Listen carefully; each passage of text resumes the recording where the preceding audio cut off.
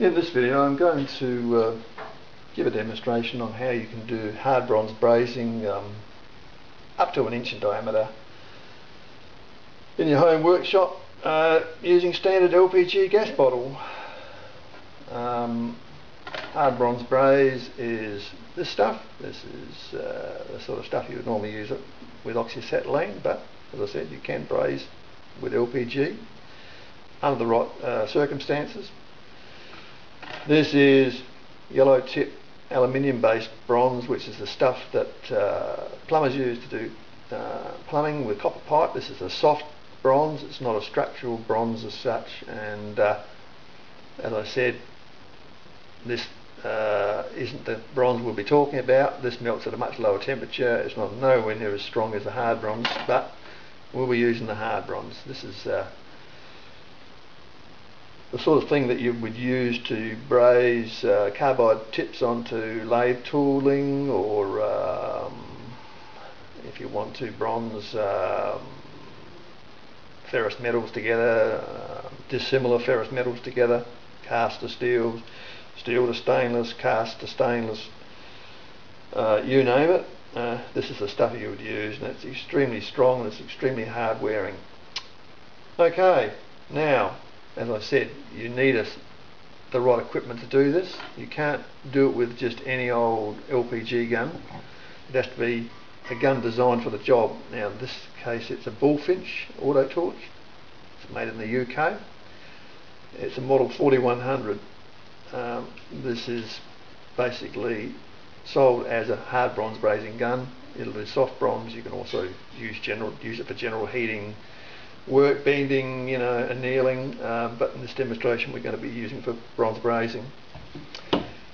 This will do up to about 1 inch in a non-windy situation, and just for demonstration, to make it fast, I'll just do some small components. I mean, this sort of system is great if you want to repair stuff like carburetor linkages, or bronze chains together, or fabricate model engine components.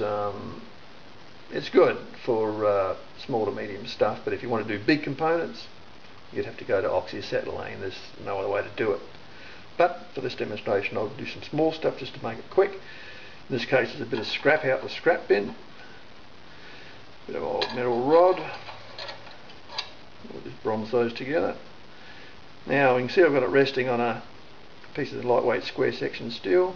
When you're doing bronzing with LPG, you want to keep your heat loss to a minimum, so you don't want any heat transfer. You wouldn't do this on the vise, it would drag more heat out than you want, so you try and insulate it to some degree.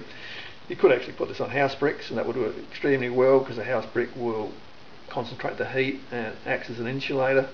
You could put a little half if you want to do a big item, and if you had a bigger item than the gun was designed for, I mean, what you can do is use a normal butane gun to actually give it a boost, so you can actually use two guns. You can actually get somebody to preheat it with the ordinary gun and do the bronzing at the same time with the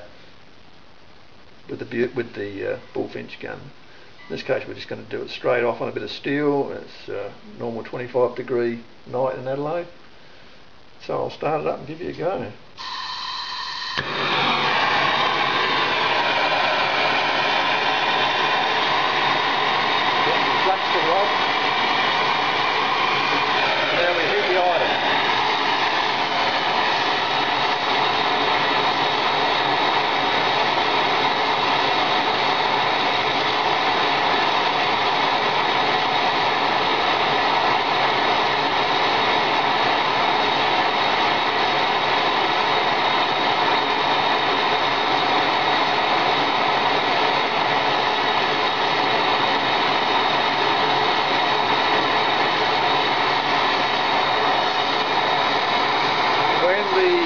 Components are both a cherry red colour, you just wipe on the bronze rod.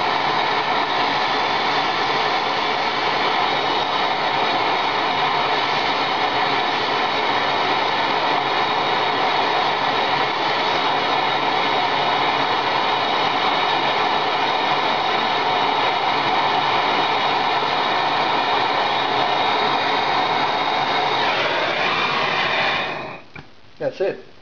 As quick as that. Okay, I'll put this in a bit of water just to cool it down, just in case it's too hot to handle.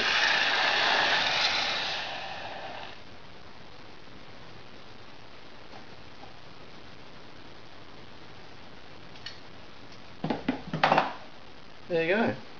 So there's the bronze brazing that we did. Now that is a perfectly strong bronze job. It's gone all the way around. Bronze will capillarate around the item, or actually capillarate into gaps between items, so this is why it's extremely useful. It doesn't erode the item that you're welding like an arc or a stick welder will.